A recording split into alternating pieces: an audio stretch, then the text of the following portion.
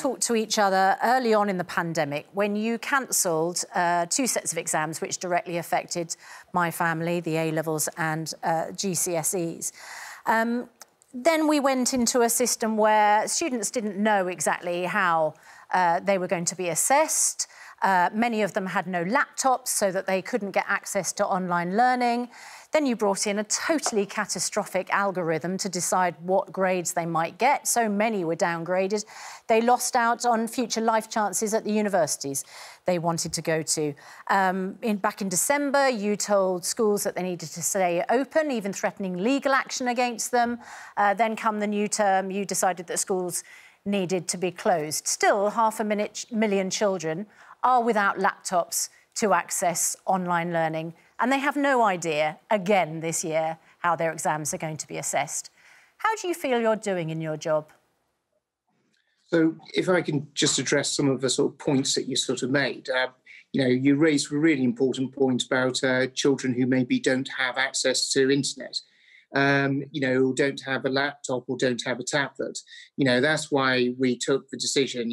Schools have estimated 2.9 million laptops and tablets. We decided that we needed to make the investment to put an extra 1.3 million laptops and extra laptops and tablets into schools.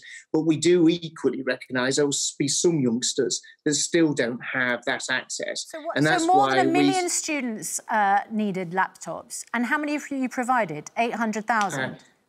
So we've delivered 800,000. But what I was also going to add is that any youngster that doesn't have access to remote education.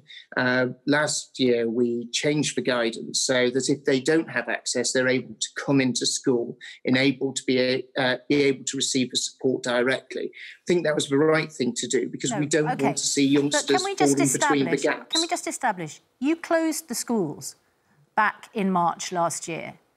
Almost a year on, we still have 500,000 children who do not have laptops and therefore do not have access to online learning. How have you managed to fail that many children? Well, the evidence goes to sort of show that actually there's extensive laptop provision and tablet provision out there. It might be extensive, Mr. Williamson. It's not sufficient. So that is why, is where youngsters, for whatever reason, it might not actually because they don't have access to a laptop, it may be because they don't have, because if they live in a rural area, they don't actually have the internet connectivity. But this is why we made sure that those youngsters that don't have access are able to go into the school to be able to use the resources in the school as well. So at a time when you're telling families stay at home, and I appreciate some schools obviously providing support to critical workers, children and vulnerable children, but you're telling people this is a deadly virus, there's a hideous new variant. But send your kids into school because we can't provide them with a laptop to get access to online learning. Well, firstly, we, all the evidence, and if you look at the Sutton Trust Teacher Survey, what they were quite clearly showing is that actually the overwhelming majority, virtually all children were being covered by that. That was before we issued a further close to 250,000 laptops and tablets just over the last sort of 2.5 weeks. When are the schools going to reopen? And I'll come to that sort of point on the reopening of schools, but this is why we also have the safety net. So if children aren't able to have that access, actually schools have always been a safe environment. We've obviously got time in print. Can you just tell me when you think schools will reopen? Well, it won't surprise you at all, Piers. I want to see schools open at the very earliest moment. No, we all do. So you're the Education Secretary. When are they going to reopen? Well, when the health and scientific advice says that we're in a position to be able to reopen them, when the pressure on the NHS is lifted, when the pressure on the NHS is lifted... But be honest, you have no idea, do you? It's a decision that will be taken at the earliest possible moment. Schools were the last to close. Schools will be the first to return. But as we sit here, you have no idea, do you?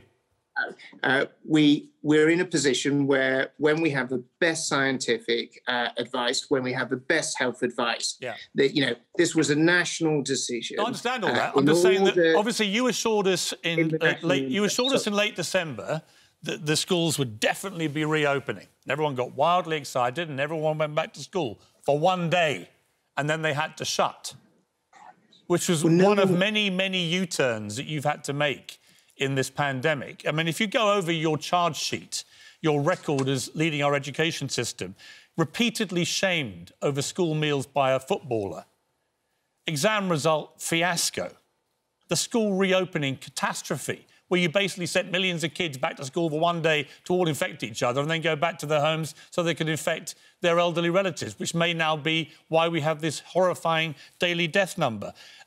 We had a poll at ITV 2 weeks ago. We asked England's teachers whether you should resign. 92% of them said you should go. And it does beg the question, given this series of abject failures that you've presided over in the last 10 months, why are you still Education Secretary? Why haven't you done the right thing and resigned and let somebody more competent take over and do a proper job? Because you have failed our kids. So, Piers, we're facing more disruption to our education system than we've ever seen, even during the Second World War. We are faced with a new variant of the virus that at the start of December wasn't known about, and even in mid-December... We knew about the new variant on the 19th of December because the Prime Minister told us it was 70% more transmissible. And yet you said a week later the schools were going to reopen, even though many experts were saying, don't be ridiculous, that is a crazy thing to do. You then insisted on reopening them for one day and said there was not going to be a U-turn, and literally after one day you shut them down. It is hard to conjure up a more incompetent decision-making process than that.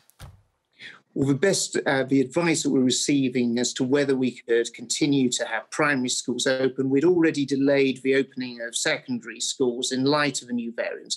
But then when the country moved into a COVID alert level 5 and more of the data was coming through, it was a national decision that was taken in the national interest to close schools. Obviously, something that we didn't want to see. It was the thing that in the second... Can I ask you, just a straight question, have you offered your resignation to the Prime Minister at any stage of this pandemic, yes or no? Our focus, my focus, is making sure that children get the best remote education while they're not in school. You're the Education Secretary. I'd expect it to be. But have you offered your resignation? Our focus is making sure that children return to school at the earliest possible moment. And, Piers, the other thing that we're doing... Is there a problem on the line? Can you not hear me? Mr. Williamson, you seem to be totally ignoring me. I'm just asking you a straight question. Given the level of failure in your reign as Education Secretary in this pandemic, given that 92% of teachers in England want you to go, given that you're being described by the Labour Party and the Liberal Democrats as the worst Education Secretary in British history, I simply ask you, have you looked in the mirror and thought, you know what, I've done a terrible job. I'm going to say to the Prime Minister, it's time for me to step aside and let somebody more competent take over. Have you had that conversation with yourself, and have you then had it with the Prime Minister? Piers, my one focus is making sure we deliver the very best for children. We know what your focus is. You're the Education Secretary. The problem is your focus has not proven to be very good, has it? We're dealing with a global pandemic where we've had to make decisions at incredible pace, decisions that none of us would have wanted to have taken. You've made a series of bad decisions, Education Secretary, decisions that have had huge ramifications for teachers, for students, for parents. You've been a catastrophe. Own it. So our focus is always about bringing children back into the classroom at the earliest possible moment when the advice is that we can do so. We're going to be giving children, we're going to be giving teachers, schools and parents as much notice. Why should any of them believe a word you say, given the speed that we go into U-turns after everything that comes out of your mouth? Seriously. Mr. Williamson, I'll give you an example, and that is that many parents expected their children to go back to school after February half-term. How close to that point do you think we can imagine we can do that? Well, we want to see it at the earliest possible moment, but that's going to have to be a decision that's looking closely at the health data, NHS capacity. And while we'll want to give people as much notice of that, and that will be sort of 2 weeks' notice in terms of actually whether schools are returning or not. It's not going to happen after February half term, is it? Sorry, just as an informational exercise for parents and teachers who are trying to plan their lives, it's not going to happen anywhere near February half term, is it? So what we'll be doing is we'll be guided by the best scientific advice and, and the best medical advice. Be honest. And, be honest. Just be honest. I'd rather you were just honest with us. You haven't got a clue when they're going to reopen. Last time you reopened, you did it for 24 hours. You don't have a clue, do you? We will be guided by the best scientific and health advice. We'll obviously make that decision as close to the point as possible, making sure teachers, schools, staff, pupils all have 2 weeks sort of notice. Okay, you said that. Why does the UK currently have the worst death rate for coronavirus in the entire world?